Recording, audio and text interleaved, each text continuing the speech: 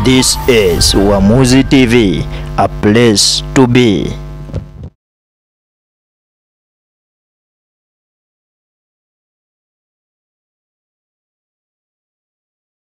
Hello and welcome to Uamuzi TV, a place to be.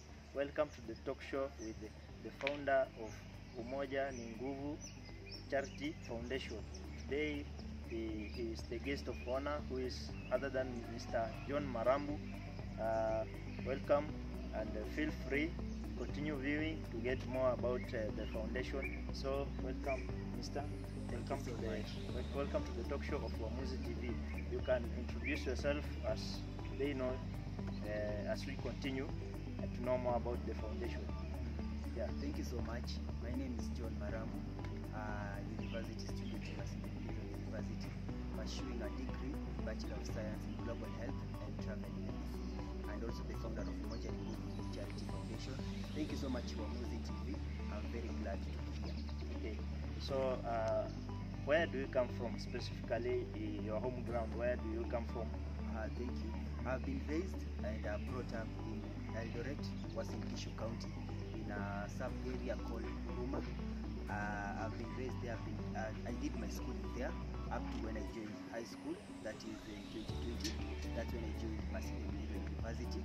Then I relocated from Eldoret to Kakamega. Okay, so about this foundation, as we deep into it, help us understand what does this foundation mainly entail, or what does it talk? What does it have? Okay, thank you. UMOJA NGUVU Charity Foundation. It is a charity foundation aimed on giving back to the society. You find that giving is a condition of your heart, and also giving, God loves a cheerful giver. You find that also there is no way you can touch God's heart minus giving. So UMOJA NGUVU Charity Foundation is a foundation aimed at giving back to society. Okay, so tell us, what do you do in that foundation? Okay, thank you. UMOJA NGUVU Charity Foundation, it aims at giving back to the society, as we stated earlier.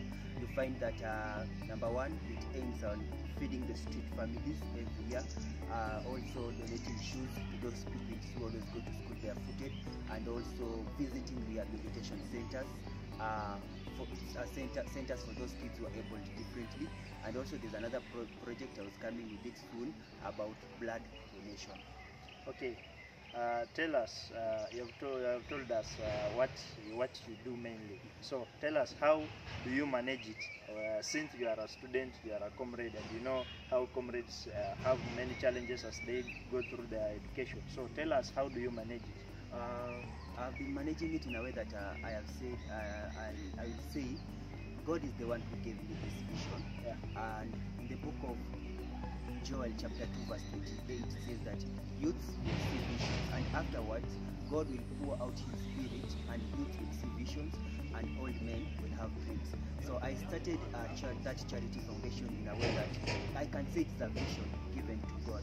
At that time, when I was starting with UMOJA NGUVU Charity Foundation, I was being appointed the youth leader in our church. So I really wanted to be a role model to my fellow youths. And also apart from that, at that point, at that period, our pastor and our youth patron, they were talking more about visions. So I really prayed to God to give me a vision, and he gave me a vision of giving back to the society. So I will say it is a God-given gift. When God gives you something, he'll also give you, he'll also provide. Like when God gives you a vision, he'll also provide for that. When God gives you a vision, he also gives you a provision. So I've been managing it in a way that God has been my provider all the way, and I have a testimony of God being my provider. Okay, so that's how you manage the foundation. So how do you get these funds? I will say that as I stipulated earlier, that God is my donor. Yeah. God has been my well-wisher all through, and also have a very supportive mom and a close family who are very supportive friends. So you find that through whatever we do, it might seem very small, but it brings a great impact. in a way that you find that Mother Teresa said that if you cannot do great things, then you do small things in a greater way. So I've been having a supportive people back and who have been backing me up. Yeah. Okay, so I think you have a great team to work with. There are more people looking towards helping the youth to grow their projects. So, who are these people who are working with this foundation, or who are you dealing with specifically in that project? I'll say like the target group, it's the community. Yeah. UMOJA NGUVU Charity Foundation aims at targeting the community, the less vulnerable, those who are very susceptible to poverty, I'd say. So UMOJA NGUVU Charity Foundation aims at giving back to the community. And also apart from that, you see that there's a quote which always say that if you want to go far, you walk with people, but if you want to go faster, you walk alone. So for my vision is something that I really want it to grow and go far. So I've been working with a team, and also teamwork. Like teamwork is very crucial at things relating to things like this of charity or initiatives. So I have a WhatsApp group for spiritual nourishment. So courtesy of that courtesy of that WhatsApp group, which we always share God's word every day, we bring more ideas. So when I have any activity, I incorporate it with my members. Then we plan something.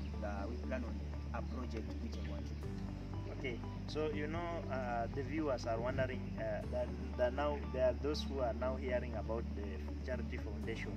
So tell them, where are you located, or is it in Eldoret town, is it Kakamega town, or where does it mainly can be found? Okay. Yeah. The location of UMOJA NGUVU Charity Foundation, I will say, is in between.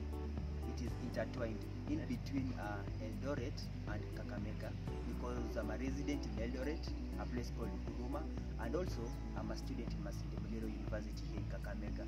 So my location is in between Eldoret and Kakamega. Okay, so I think my viewers have heard about it, where you can find it between the Eldoret and mainly Eldoret. If you seek for his contact, you can mainly get him there. So as we continue, so tell us, what is your long-term goal in the charity foundation? My long-term goal, I will say that one day, God willing, when I grow up, I've already grown up. So my long-term project, I'll say in future, what I see, or my vision is, one day I always see myself building up a church, building up a children's home, building up a school, in a way that when I go to the community, when I will be feeding these street families, and also be creating awareness, because you have noticed that mostly these street families, or these street kids, they use drugs. So you find that these kids, when I open up a school, there's a quote which always says that if your plan is for 1 year, you plant rice. If your plan is for 10 years, you plant trees. But if your plan is for 100 years, you educate children. So when I open up that school, when I go to the community, when I go to the community, when I'll be feeding those street families, because when you're feeding them, you create that rapport with them. First, you have to be friendly with them. You have to befriend them. So when you create that friendship with them, you create that good rapport with them, I'll be taking them to my school. Then building up a children's home to be helping you, so that when I go to the community, I take those kids, I educate them, I feed them, and also bring them to that children's home, so that when they go back, when they go to school, they don't go back to the street, but they go to the children's home or the rehabilitation center that I've set up at that time. And also church. In future, God willing, I want to become a pastor. If God will allow me, I really want to become a pastor, because I want to serve God in all dimensions. Because I will say He knew me before even I was born, and He knows my future. So I really want to build a church, and also come up in a way that through that church we can help those the needy in the society. We can help those the needy in the society, and also we can make this world a better place for us to live. Okay, actually putting God first in everything that you do, it helps a lot, because God also provides for those who are in need. you need something, God will provide for you. So mainly, before we move on a bit, so you can tell us which social media can these viewers get you, or how they can contact you through the phone. You can tell them. Okay. Yeah. On Facebook, I'm at John Marambu. On YouTube, John Marambu. Instagram, Marambu John. TikTok, John Marambu. And also, maybe I can share my phone number. Yeah. My phone number is 0703 500 576. 0703 500 576. So in case you have any support, you can, like, you don't have to have much source to support. You can be a farmer, you can donate shoes, you can donate crops, you can be maybe you have a lot of shoes back at home, you can donate some to those people who always go to school barefooted. You can, there's a lot of things you can do. You can also donate blood. That is also giving life, and also that is also supporting those who are in. Yeah, I see you have great ideas. So I assure you that as Uamuzi Media will support you in everything that in every step that you take. So don't worry, we got your back. So what else can you tell these viewers, or how can you advise those youth there outside who have this project that they want to lay into the community and they don't have these equipments, or they see that they cannot make it? So how do you advise them? Yeah, sure. I'll just tell them that trust the process and trust in God, because you don't have much so as to give.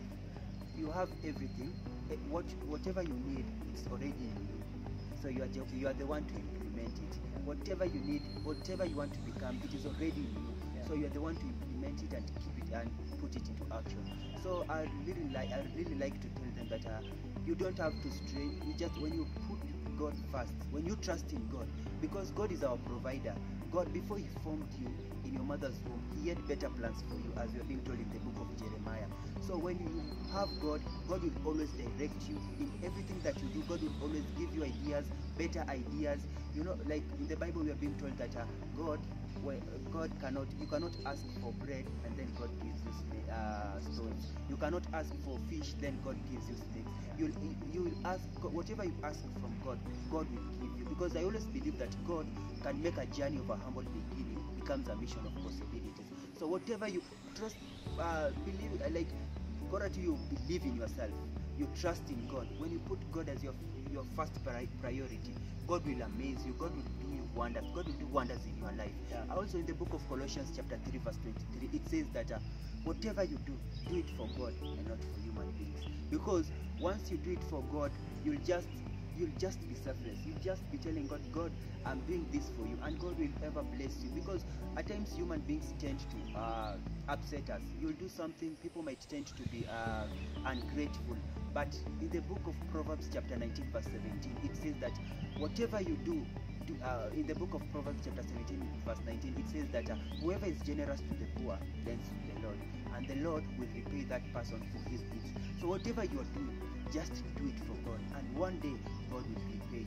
So don't give up, because quitters never win and winners never quit. Keep on trusting the process, keep on putting God first in everything that you do, and God will do wonders. God will amaze you. God is a faithful God. We serve a faithful God.